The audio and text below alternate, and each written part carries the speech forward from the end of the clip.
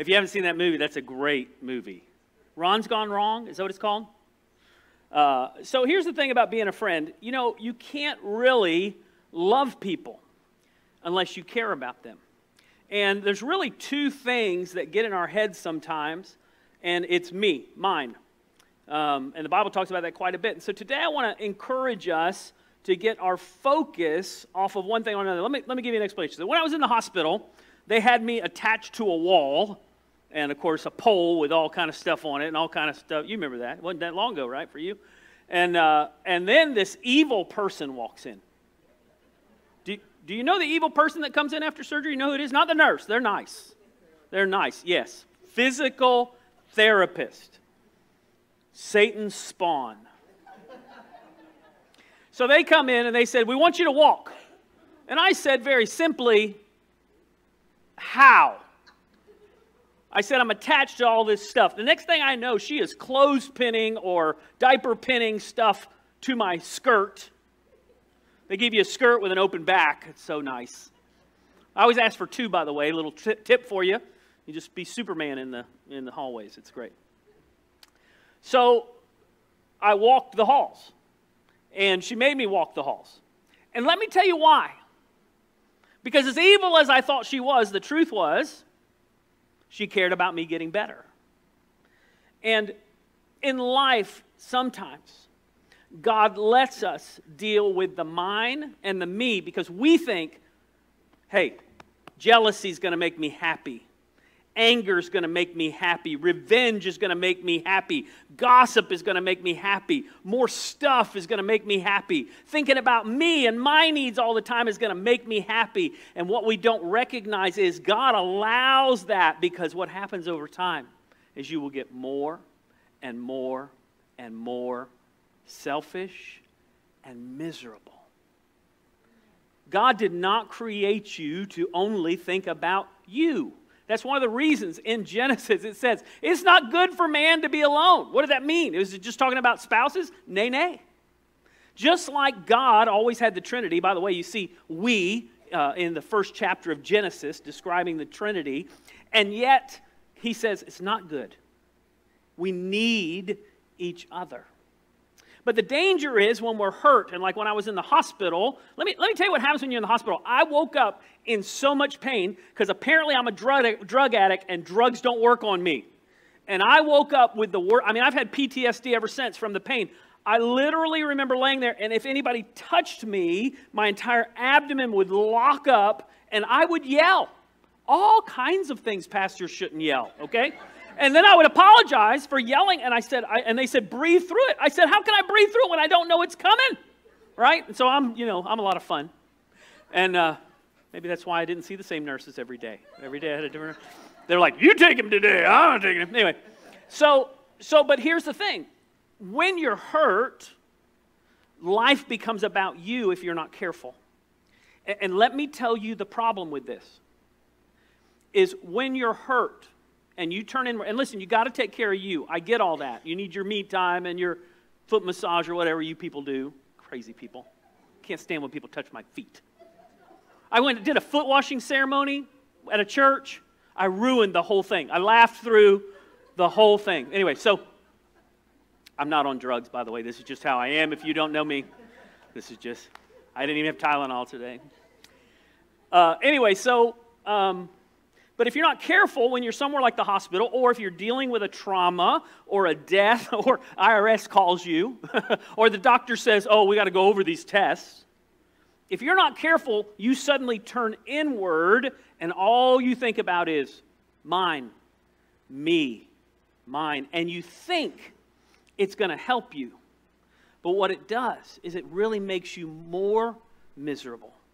You begin to forget about your blessings. You forget what God has done for you. And so today I want to talk about this idea of really two things, and it's really coming from one scripture, but we're going to look at two different passages of scripture, very practical lessons from the Bible, but mainly Philippians 2, these verses that we're going to talk about, will go to this idea of focus equals where my life is headed. Now, you would never drive your car, hopefully, looking in the rearview mirror. Okay? That would be a really dumb thing. Now, if you're looking forward and glancing at the mirror, that's okay. And I would say that's your life. You need to be able to look outside of yourself. It doesn't mean you don't look in the mirror. It doesn't mean you don't evaluate what's going on. But you can't look at yourself all the time and grow in godliness and joy. Number one, mine. How can I get more? And jealousy. In Philippians 2, 3 through 5, it says this: do nothing out of selfish ambition or vain conceit. Rather, in humility. By the way, this word for humility, if you study it, Greeks hated this word. Josephus used this word as a negative connotation. The idea that you don't think you are the best. You're the greatest. You're the Muhammad Ali. You don't even know who that is. Every once in a while I use an illustration and I realize I'm showing my age. Muhammad Ali. They're like, who is that? Even Michael Jordan's becoming an outdated. Back in the old days. By the way, happy birthday. So Josephus, though, considered it a bad word. Humility, the Greeks and the Romans both considered humility bad. But Paul here says to us, hey, listen, in humility, what do? Value others above yourself. Now, that doesn't mean that you look not at your own interests at all. Listen to what it says. Not looking to your own interest, and in the original, it's not just looking to your own interest. You have to take care of you, right? If you're on an airplane, what do they tell you about the masks? Right? Put them on your kid first, and then you can pass out. No, put it on you first, and then whoever's with you. So here's the deal. Looking not to your own interest, but each of you to the interest of others. And then it says this: in your relationships with one another, have the same mindset as Christ Jesus. Now, I love this. Humility is not thinking less of yourself. It's thinking of yourself less.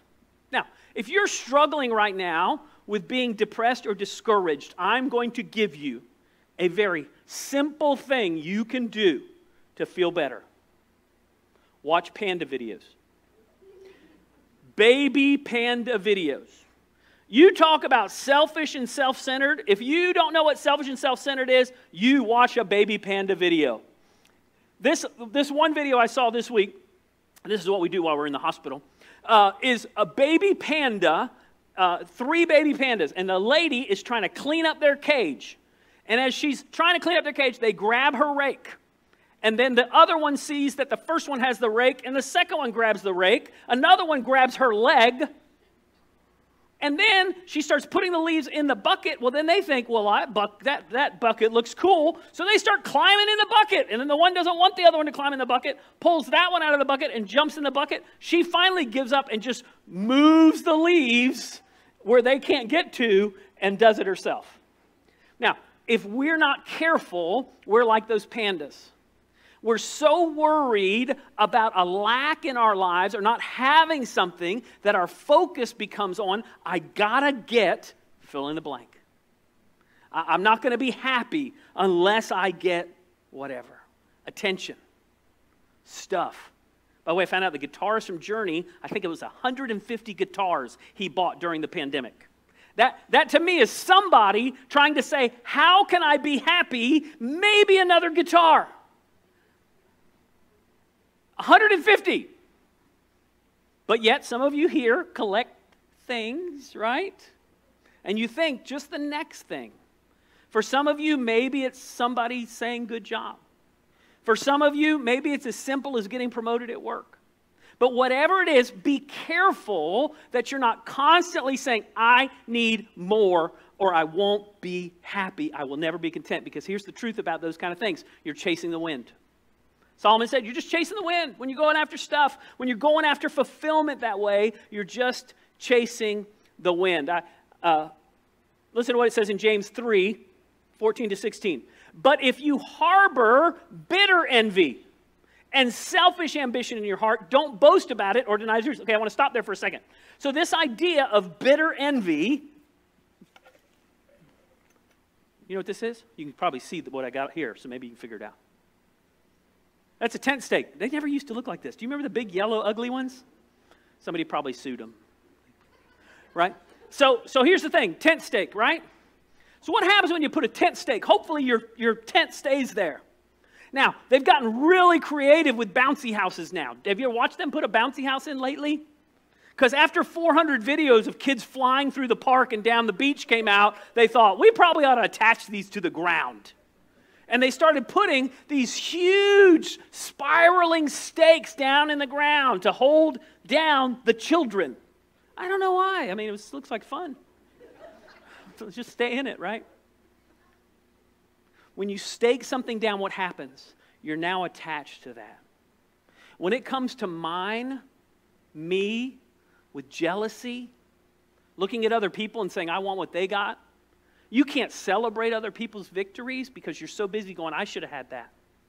And you get staked to that. And that's what this word means. In the Greek, this idea of bitter envy is the idea of putting a stake down. You are stuck to paying attention. Oh, I can't believe they got that. I can't believe they got that. And any time you're in that, you can't focus on God.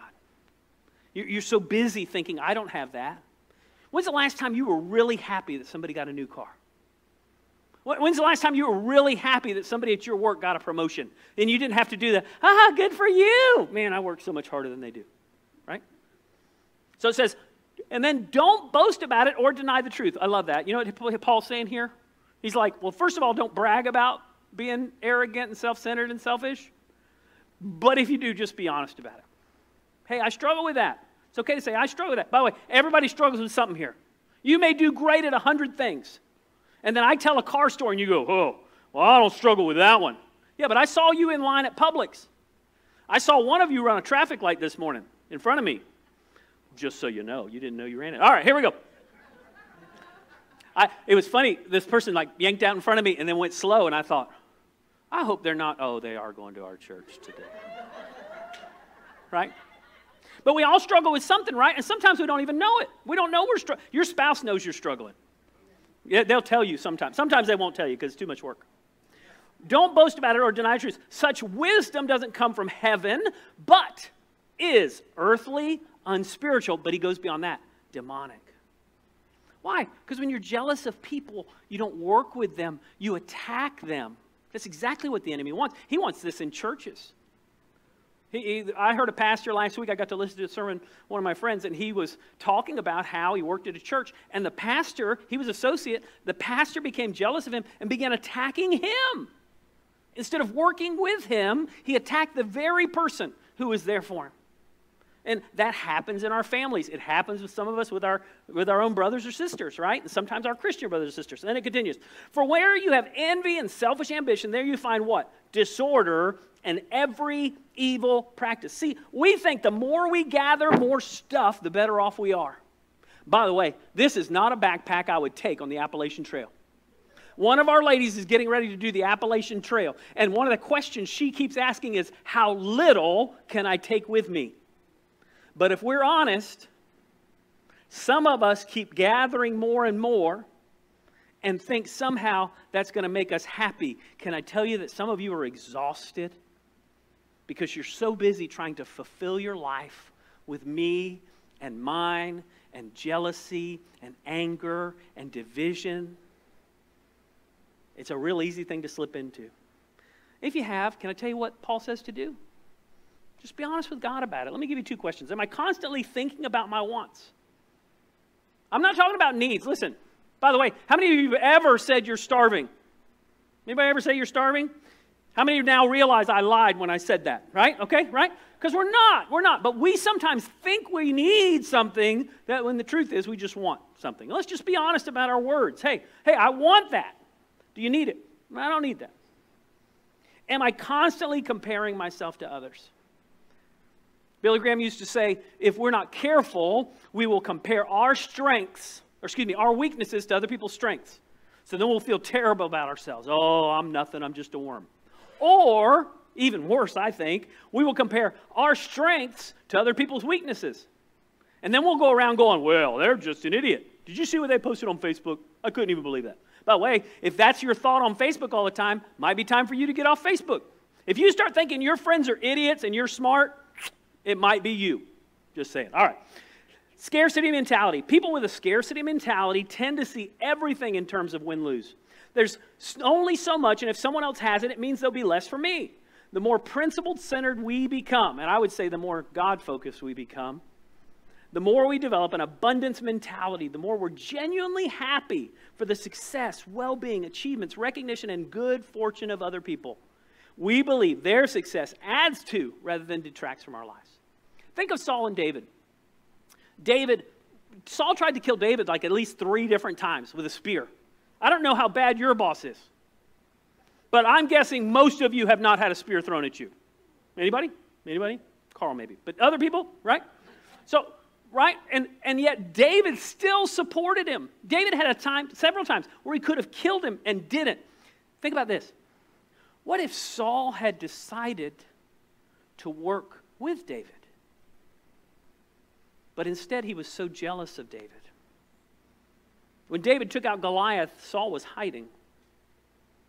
And instead of celebrating what David did, he became jealous of him.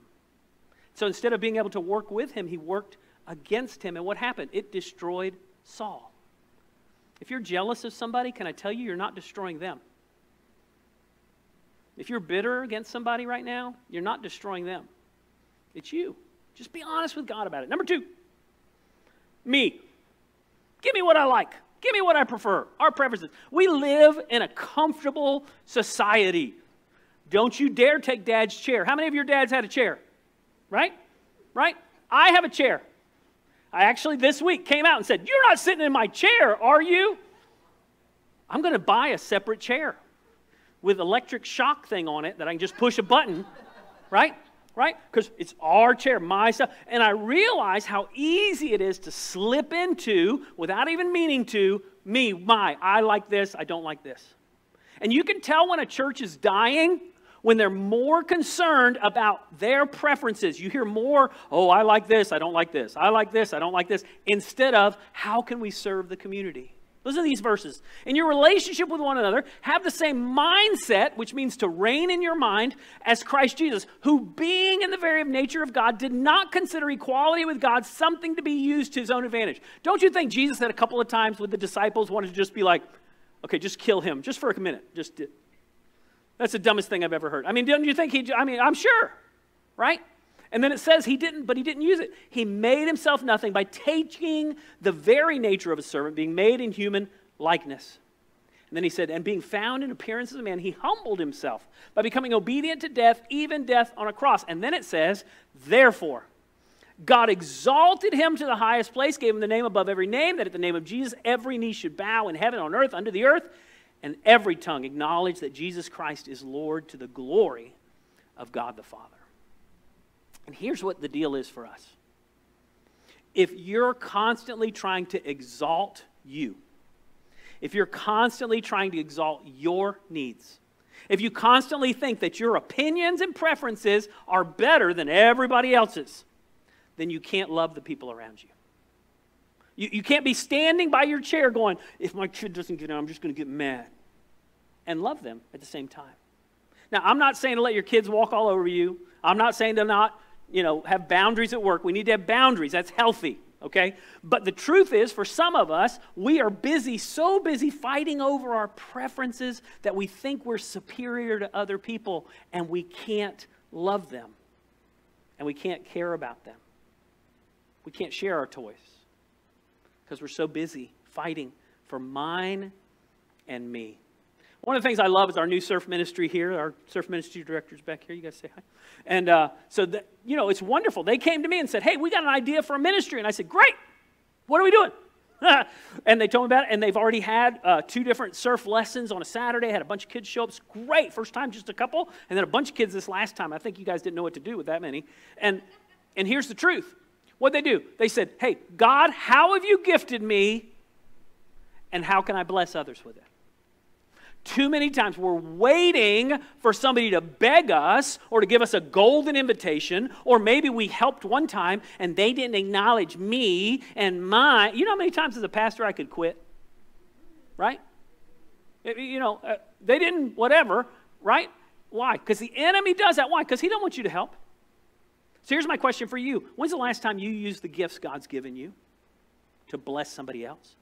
When's the last time you were uncomfortable because you did something outside of yourself? And if you can't answer that question, Amy Sue would love to talk to you about being part of the presentation team right after the service. Right? There's all kind of opportunities in the church, but here's the deal. You don't have to wait for the church. We've got people who open their home to families in their neighborhood and go out of their way to be a blessing. When's the last time you went out of your way to bless a neighbor? When's the last time you went out of your way to bless somebody at work? If you can't answer that question, mine, is what you've been thinking about.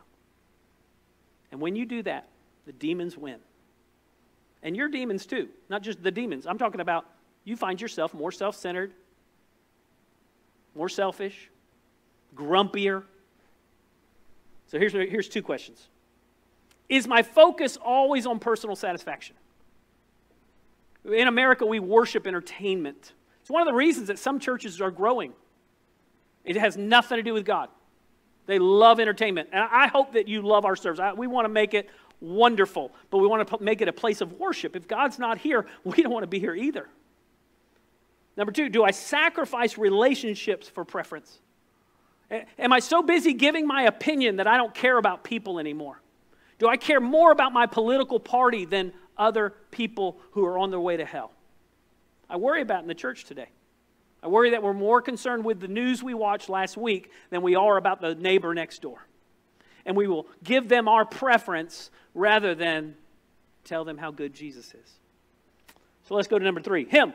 What does God want me to do? Anybody in here ever play golf? Putt-putt golf? Any golf? All right. So putt-putt golf, what's the whole thing? They put things to distract you, right? They got a windmill. Everybody's got a windmill. Why is that? I don't know. But everybody's got a windmill, right? And they're trying to distract you. You won't know when to hit it. There's like this much space between each one. And what happens inevitably every time? You hit the dumb thing anyway. I mean, you got a 1 in 4 million chance, and you whack the thing. And if you play real golf, they put a water hazard there. And so you think, don't hit the water, don't hit the water, don't hit the water. And what happens? You either whack it right to the water or you shank it away from the water. Very rarely hit it. And watch a pro golf tournament. They do the same thing. These guys, that's all they do. They play golf for a living. Awesome. And they do the same thing I do when they get to that hole. And I think, I could do that. Can I just play that hole for them and get that percentage of their income? Okay. Submit yourselves, James said, to God. Then resist the devil, and he will flee from you. What's the devil trying to do? Me, my. Me, my. Mine, me. Like the birds in Dory, right? Me, mine, me, mine. Right? Resist the devil, and he'll flee from you. Come near to God, and he'll come near to you. You know who moved, right, if God's not close? All right? Wash your hands, you sinners. Purify your hearts, you double-minded. Grieve, mourn, and wail. Basically, pay attention to when you become selfish and self-centered and grieve about it. But listen to this. Change your laughter to mourning, your joy to gloom. And then it says this. Humble yourself before the Lord, and what happens? He will lift you up. The whole Christian life can be summarized in one word. You want to hear it? Surrender. God, I surrender. I surrender my wants to you. I surrender my desires to you. You know what else is good? When you have a lack, because every once in a while we have a lack in our life, something we need. Maybe your car breaks down on the way to work, right? And that's when you have an opportunity to go, okay, God, I'm going to trust you to take care of me. Now, I'm going to be active in this. It doesn't mean I'm not going to call a mechanic. You know, I'm not just going to pray over my car. Lord, heal that belt that just broke. You know, quit filling up my car with gas, but I prayed over it, okay? That's not, you know. There's a balance here. But the truth is, are you going to trust God when it doesn't go right? Or are you going to focus on me and my? And the tendency when we're hurt, when we're struggling, is to focus on mine and me. But listen to what it says in Matthew 6:33. Seek first his kingdom and his righteousness, and all these things will be given to you as well. Do you want to be a better husband? Be a better wife? Seek first his kingdom. You want to be a better worker, employee? Seek first his kingdom. You want to be better to your neighbors, that one neighbor that you really struggle with? Seek first his kingdom. God, I don't know how to deal with that. Would you give me wisdom as I deal with that? And he says, if we will seek him first. Now, let me tell you what seek him first looks like. They did a study this week. and they did it years ago, of what people do first thing in the morning. It used to be go to the bathroom. Did you know that? Isn't that exciting to know? You know what it is now? Look at my phone. And most of it has to do with check social media or the news. I want to encourage you, if you look at my phone, the Bible app is front and center on the first thing of my Bible app, of my phone. So when I wake up in the morning, the first thing I do is I want to seek God first. Before I find out what's going on in the news, before the weather forecasters this week tell me a hurricane's coming, we're all going to die, or the newest plague is here, or whatever else they're going to tell us, right? Has anybody died of this worldwide plague? No. Okay. Right? And so you're supposed to be afraid. So do I want to focus on that? No. Seek first his kingdom and his righteousness first. And then everything else will come together. What are you seeking first? Have you lost your joy? Here's 2 final questions. How often do I seek God first? And how often do I give up comfort for obedience? If you haven't given up your own comfort, your own satisfaction in order to obey God lately, you're not listening. The Christian life is always about surrender. If you're here today and you've never given your life to Jesus Christ, you can do that today. That's the first surrender is, Jesus, I'm making a mess out of my life. I'm a sinner. I surrender to you knowing that Jesus died on a cross and rose for me, and I want to surrender my life to you. And when you do that, the Bible says, you don't even live this Christian life on your own. You seek him first. Why? Because his Spirit comes to live in you to give you the power to do these very things. In my own flesh, I'm selfish and self-centered. But with his power, I can love and care for others. I can even be a friend, a real friend. I don't even need a robot friend. If you want to talk to me about that after the service, I'd be glad to. Normally we have our time of offering here. You can give on your way out. You can give online. But I want to thank you guys for coming this morning. Let's close in prayer. Father, thank you for this time this morning. Bless each one here. Father, may we walk in your presence, seeking you first. Lord, I pray on those days where that stake is put down in our lives and it's put down in selfishness and self-centeredness, that you, through your Holy Spirit, just like that physical therapist, would get us up and get us refocused on you and your kingdom. May we walk in your power today. In Jesus' name, amen. We have a great